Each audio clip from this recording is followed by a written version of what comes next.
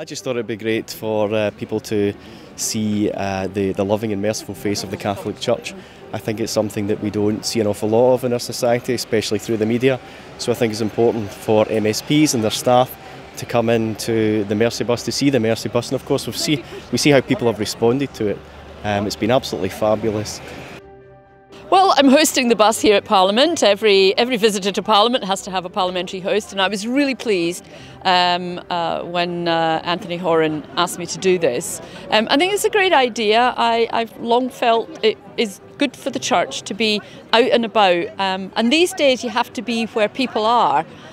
We know that fewer folk are actually turning up to church, so this is a way of actually taking church to people in their own communities, or in this case, in their workplace. Well, so my name's Donald Cameron. I'm an MSP for the Highlands and Islands, but I'm a practicing Catholic, and I was very keen to come and firstly to find out all about the Mercy Bus and what it does, and it's been a great experience. I'm out to welcome the Mercy Bus for coming to Parliament for the first time. I did actually visit the Mercy Bus when it was in Coatbridge last year, and I think it's fantastic that not only have we this year had the first ever Mass celebrated in Parliament, but now we've got the first visit of the Mercy Bus, and I hope it's not the last. I am overwhelmed by the attitude of the MSPs. They are so welcoming. We have people from Labour, Conservative, SNP, Liberal. I have spoken to all of them, and they're so interested in the work that we're doing. And they said, I can't believe that you've brought the bus here for us. And I've just been invited back by Anthony for next year. So we had a woman who was on the bus, and she's been away from her faith for a long time. She was brought up in a mixed religion, so Catholic and Protestant family. But she said this was just kind of the wee push that she needed, you know. So our friend, one of our best pals, is actually a Catholic.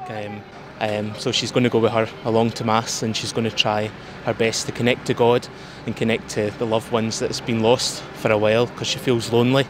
But she left here and she felt so uplifted, so happy. So we've done the job. Already seen a number of MSPs coming out the door, and there'll be parliamentary staff here as well, which I think is great. So I know this is an initiative that began in a particular part of the west of Scotland, and the intention is to roll it out across the whole of Scotland. So I kind of look forward to welcoming it in Perthshire too, as well as in Edinburgh.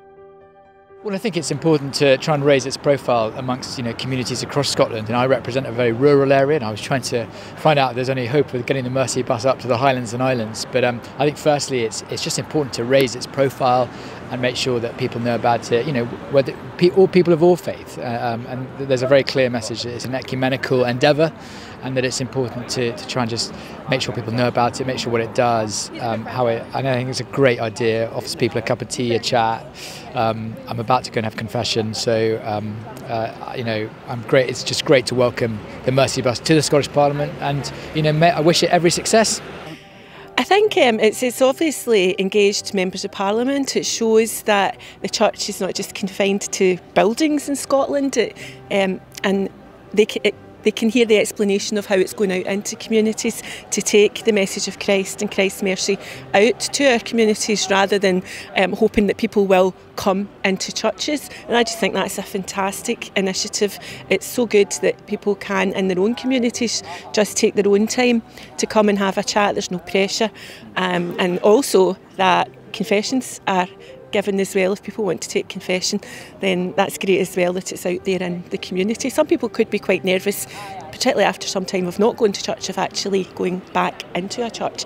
So to have the bus in communities is just such a brilliant thing for the church and the volunteers that are doing it to be doing. How could you fail to respond to love itself? So it's just a wonderful thing, and I think that it was just really, I wanted to try and show people the loving, merciful face of the church, a church that works for the common good, for human dignity, and it is here to serve the community.